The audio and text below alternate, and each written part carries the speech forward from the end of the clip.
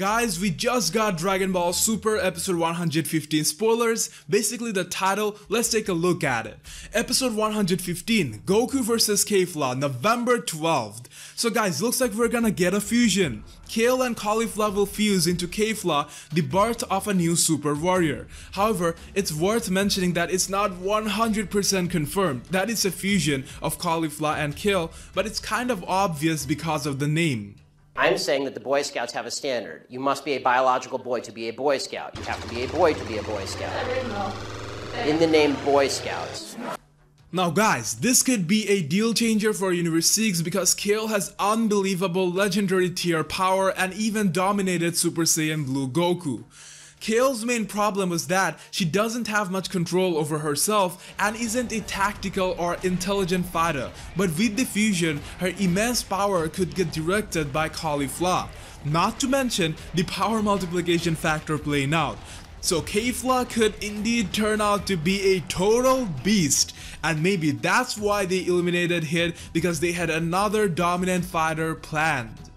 However, what will cause this fusion?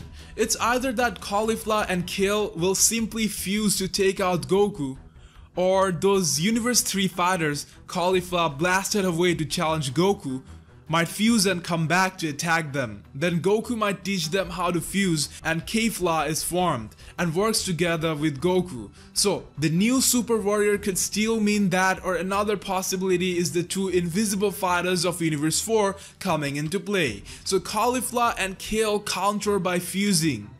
I find this idea exciting because this also opens the possibility of other fighters like Goku, Vegeta or Gohan fusing. But I think another possibility is they could make them fuse, then make them eliminated to make a point that fusion isn't the smartest thing to do in a tournament where the universe with the highest number of survivors will win. Because if they get eliminated, two fighters are getting out at once.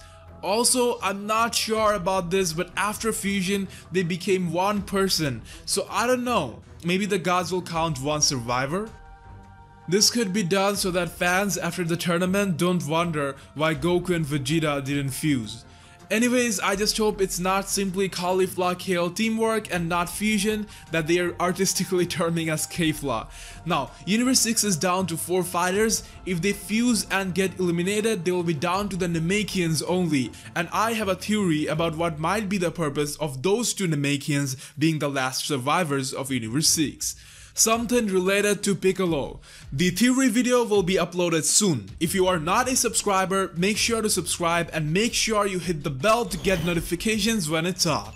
See you in the next Dragon Ball Super video.